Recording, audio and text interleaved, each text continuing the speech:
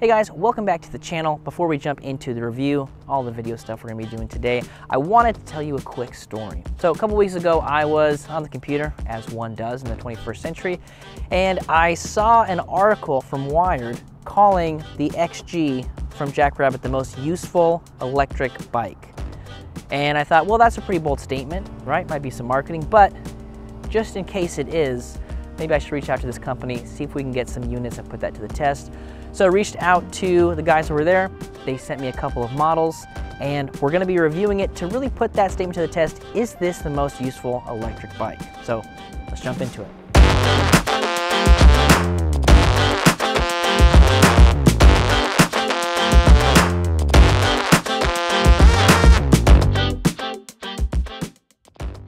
So let's start off with our first impression of the bike. Now, upon first glance, or at least the online stuff that I had seen, it looks kind of like a child's plaything. But now that I've gotten to ride around a little bit, I would vehemently argue against that, because this is something that fits full-grown adults, and it's super compact. You know, they're trying to keep that footprint down. So not a child's plaything, right? So I was kind of, busting my own objections to the bike as we got to experience and play around with it. It's super light, and I mean super light. And this thing is just, you just throw it around, just kind of whatever. Swing it. Want to have a little swing action going on here. And it is much higher quality than I expected as well. Now, given the price point for the XG, I believe they are going for about $1,800. It's not exactly, super cheap. It's not like a super cheap price. And so you get a lot more here than you'd expect, or at least than I expected. So first impression, surprisingly well built. A lot of ingenuity in here between this one and the OG. Now we're gonna have another video comparing the XG and the OG, so stay tuned for that. But to give you a little sneak peek there, there's a lot of cool things that I noticed in the differences between the two models as they are progressing and adding more bikes to their lineup. So all in all, first impression is very good. Now let's get down to the meat and potatoes of this video, which is gonna be looking at some of the different use cases, factors, specs, all that jazz. All right, so if you are not taking this thing around, the next question would be, how does it handle, scooting around the neighborhood, doing some commuter type, chore type stuff? And I didn't have anything to do. I was like, oh, do I need to drop off a package? No. Do I need to go get a coffee? No, just drink a Monster, so I'm good to go. But I had a hankering for a Snickers bar. So it's got, we got a gas station here. It's outside the neighborhood. So we're just gonna scoot on down there and see how she handles just going for a Snicker run.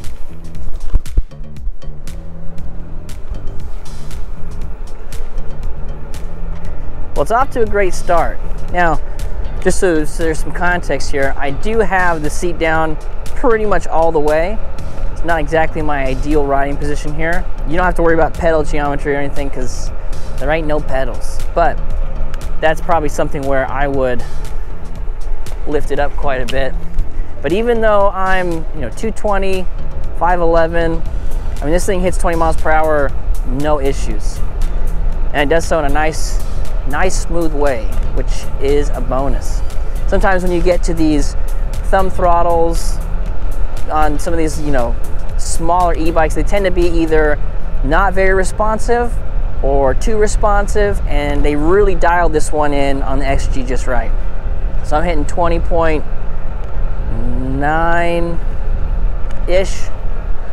20.6 to 20.8, and we're just cruising the whole way. So let's get on with it.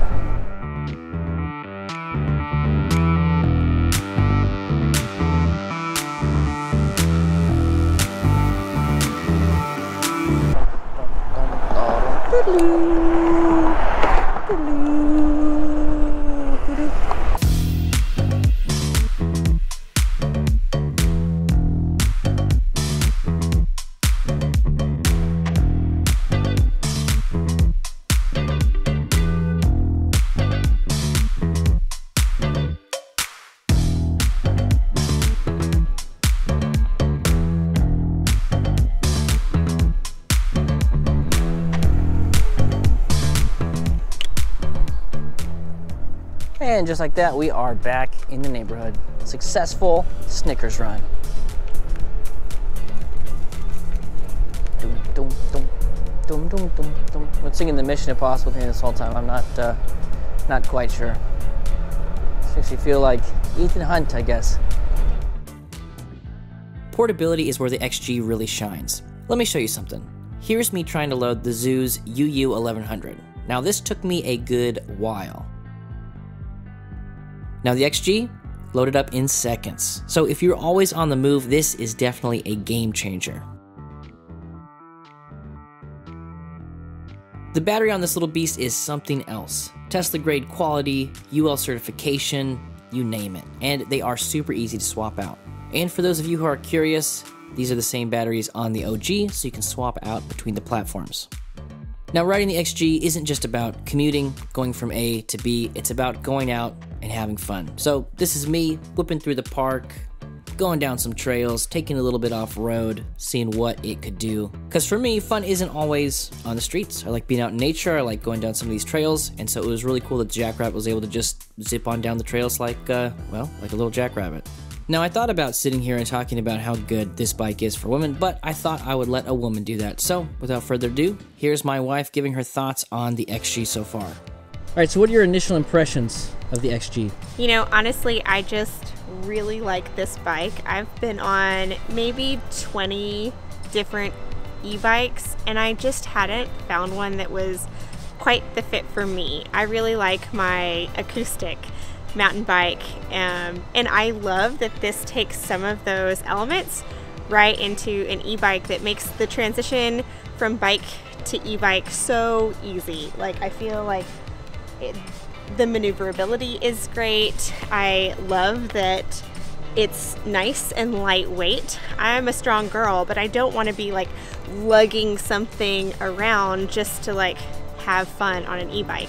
I really like that it just kind of takes that element out of it, and I can hop on this. I feel like it's super fun, super fast, and really easy to get on the road. I love the weight of it. It doesn't feel like this big clunky bike where once I'm on it, I have to like use a lot of my strength to maneuver. I feel like I can just dart in, dart out, ride the bike smoothly and efficiently. You know what, I also really like the ease of not having pedals, just to be able to sit, recline, enjoy the ride. It is a super fun element to the bike that takes, again, some thinking out of it. I just get to get on the bike and have some fun. The only thing that I would change is just the suspension. Sometimes it gets a little bit jolty, a little bit rocky when I'm getting on and off from the sidewalk, from the curb, and all that jazz. Well, they have a seat plus suspension that you can get. What? Oh, yeah, well then adds to cart immediately. So why choose a micro e-bike? Well, it's all about practicality, easier storage, better portability, and tailored use cases that larger bikes just can't match. The XG is a prime example of how less can indeed be more. Here's it compared to the Conductor 4.2 from OL Cycles, the Zoo's UU1100, the Samurai from Zen, the Electric XP Lite, and the OG from JackRabbit, but that's for another video. And here's the XG next to a Subaru Outback with a sexy man for context.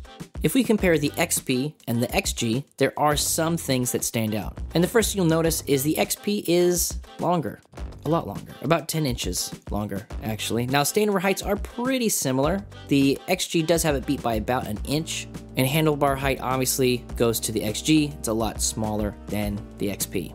And the last thing that also jumps out, but you kind of got to be there to experience it, is the weight difference. The weight difference here is pretty substantial, and even though both of these bikes are easy to handle, the XG is a lot easier to hold up, maneuver, as you can see from those clips. So to wrap this whole video up, I think I have come to the conclusion that Wired may have hit the nail on the head, calling the XG the most useful electric bike. Now, they said a lot of nice things about the bike, and was a little bit skeptical of all media, to be honest, and it seems like they really did the bike justice. There's a lot of use cases here, and so far I've enjoyed it. And I say so far because normally with the electric bikes we sell them afterwards, right? We got to stay in business, but I think this one's going to stay in the garage, and I think it deserves yeah, it's a well-earned spot in the garage. So thank you guys so much for hanging out. If you guys got questions about JackRabbit or the XG, let me know. Otherwise, we'll catch you on the next one.